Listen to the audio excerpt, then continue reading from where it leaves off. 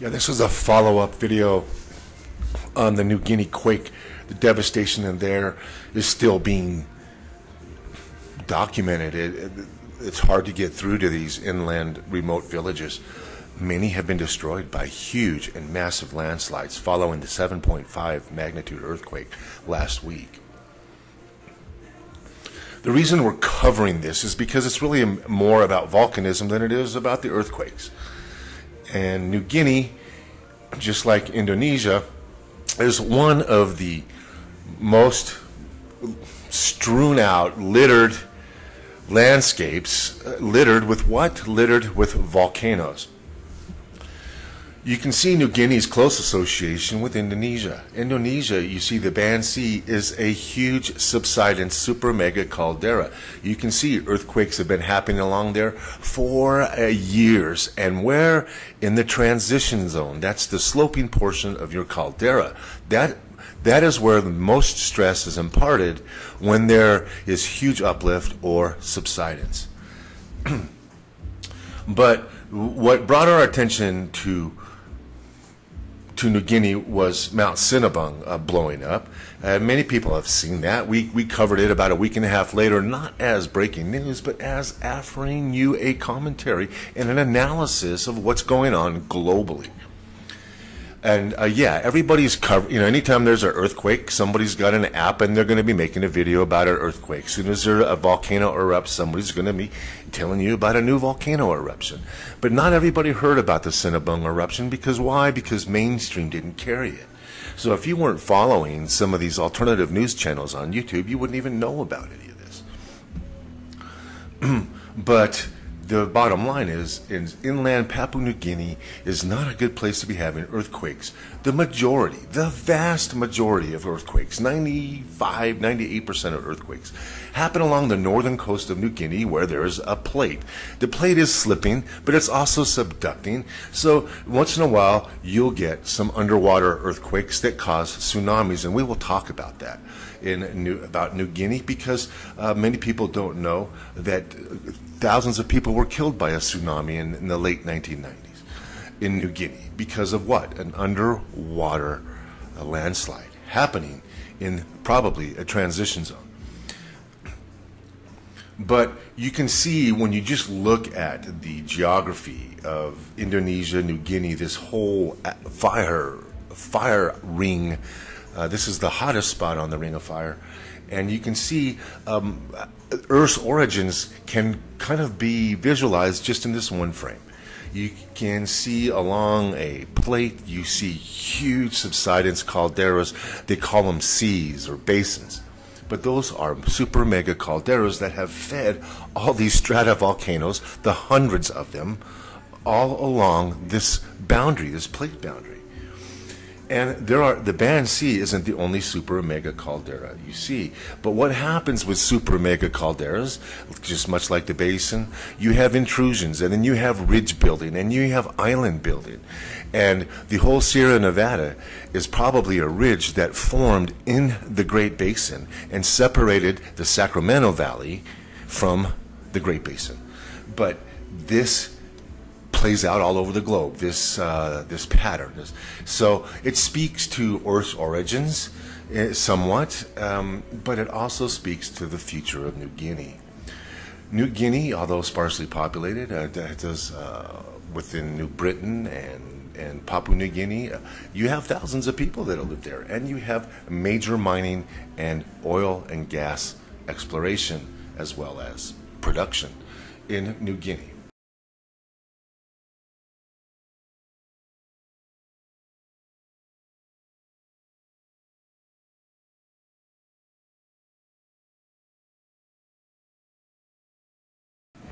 What I want to do is kind of, show you some things that come to light when we look at some of the volcanoes in New Guinea that have become active.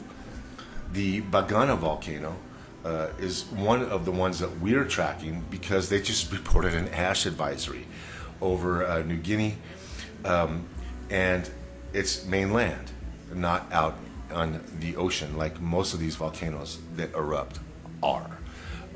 Here are the volcanoes of New Guinea. There's 67 of them. There's more. They're not counting. There's vent holes. There's all kinds of stuff going on.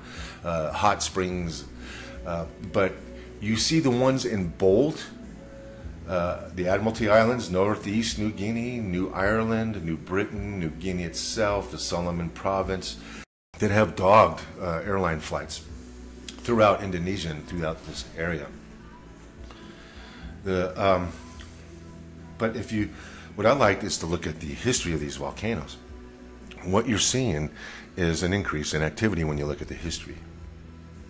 Some of these were classified as intermittent, now classified as ongoing eruption.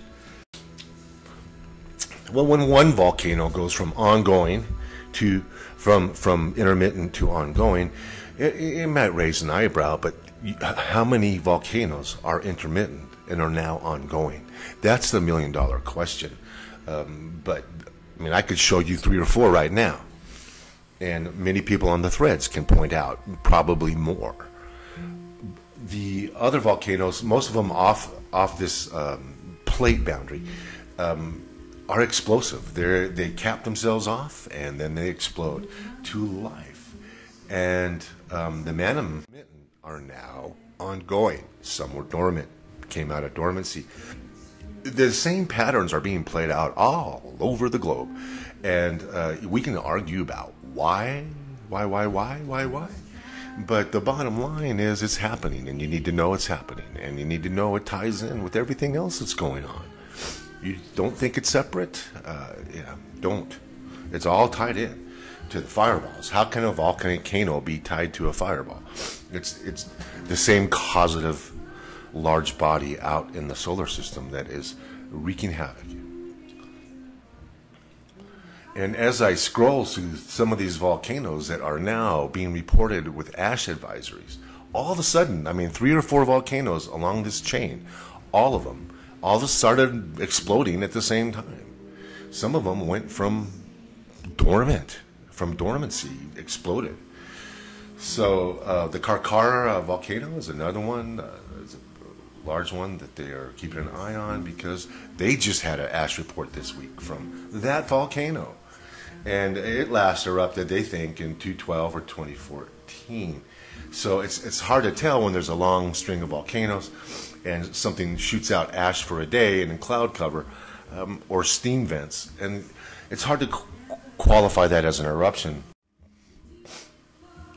But so all of these became active roughly around the same time in 2018. And the Cinnabon has been an ongoing, not an ongoing, but a frequently intermittent volcano with very frequent eruptions, and much like all the other volcanoes. And this is happening all over the globe. It's happening in Central America, South America, Ecuador, Colombia, Guatemala. All of those countries down there have volcanoes, and they have volcanic eruptions. And what is really weird and freaking those people out in those countries is they've lived 40, 50 years and never saw one volcano eruption.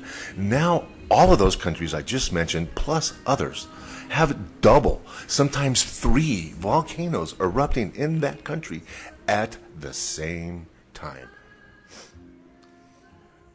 Langila eruption hasn't erupted since 2013. Now another ash advisory over Langila.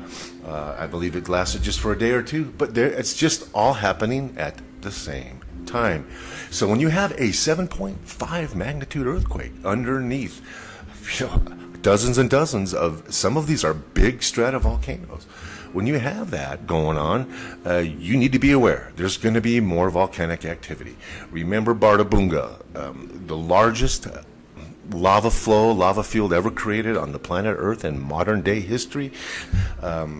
Since some of those great volcanic epochs like the Holocene, we're seeing huge magma fields being produced. And at the same time, all this other stuff is going on. So we think we know why. We think there's less ice on the land and more water in the oceans. When you do that, you create more weight and you start subsiding your basins.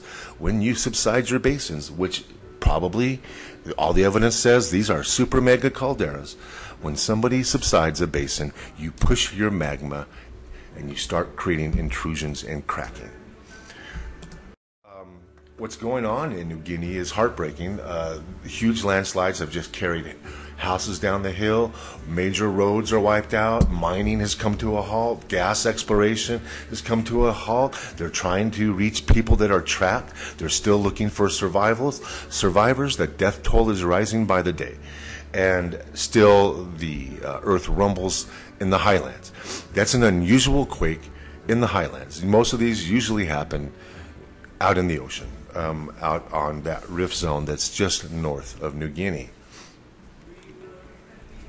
So we're looking at probably another era of volcanism. We've just witnessed about 10 years of increased activity that has really blown my mind, because I love volcanoes and I've been following volcanism my whole life.